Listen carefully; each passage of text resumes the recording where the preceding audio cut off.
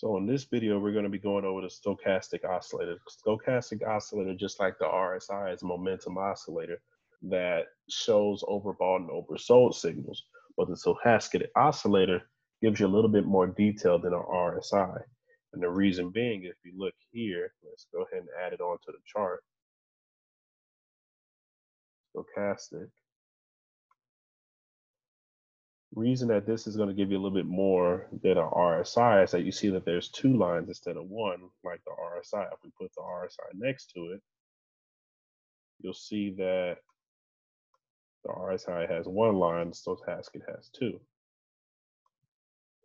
So how do you use the stochastic? There's two ways. You look for price, and stochastic gives you a trigger point for a potential trade in price in the market. So if you're looking at an overbought signal, you see that there's an overbought signal here. Different than an RSI, a stochastic is going to give you a point in the market where the momentum shifts. So it gives you a more definite point of a shift. And the reason is, if we look here and we zoom in on this part, you zoom in here, you see that in this area here, it crossed. So the blue line crossed down below the orange line. And what that means is that the momentum is shifting, it's shifted.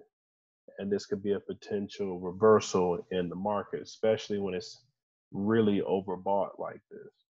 So you see how it's overbought. So over 80, this would be the overbought level. We go back out, the lower level in this, instead of 30 like the RSI, is 20. So overbought is above 80, and oversold is below 20. So you see here, that you get your overbought signal here.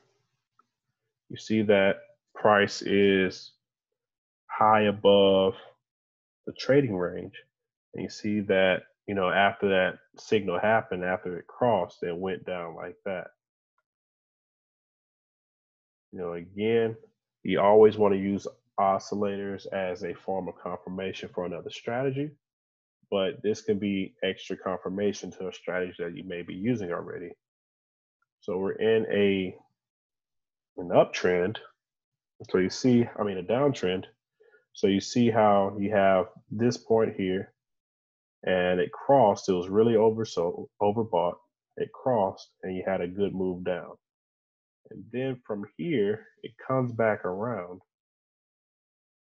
It comes back around. We're in a downtrend. It comes back around here, and you see how price was overbought again in a downtrend. So it's overbought in a downtrend.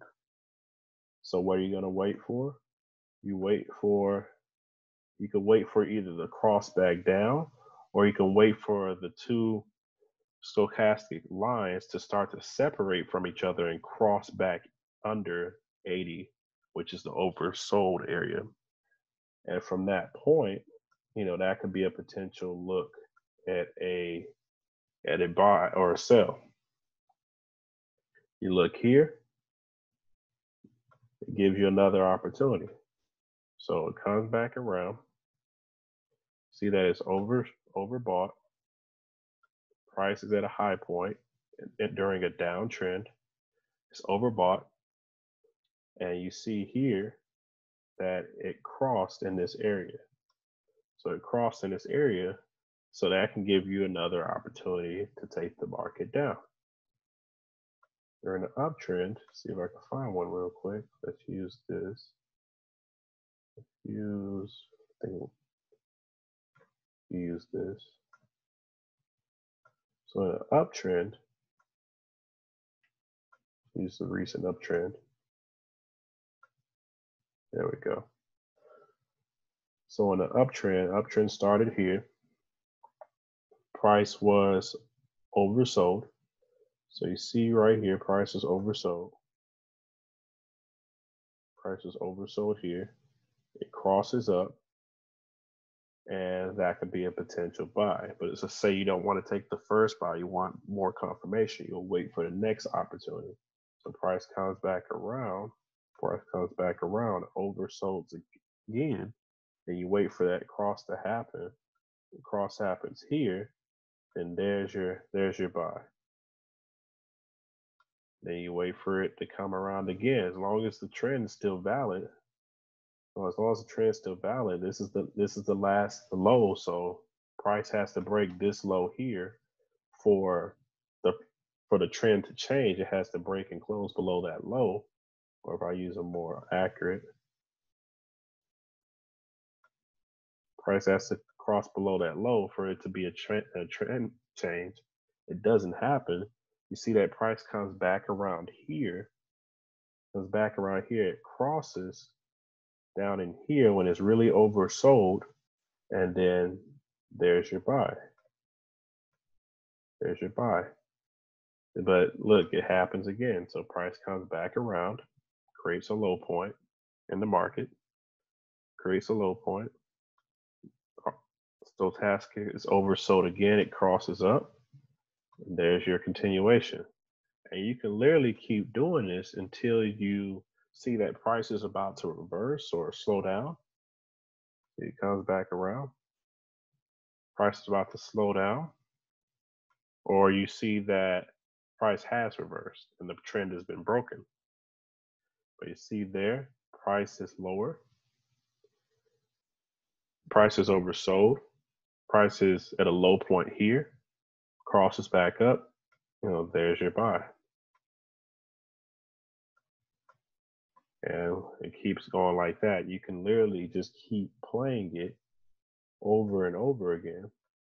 So right here, so it's actually, go back, it's actually right here. Price tapped it there, crossed back up, and there's your buy. And you can just literally just keep going and using the stochastic as a confirmation for a trade until you lose a trade, or you break even on a trade, or the momentum completely stops for a while. So this is how you can use the RSI, the stochastic, and this is a way to where you can make stochastic work for you and basically give you opportunities where you can interact in the markets.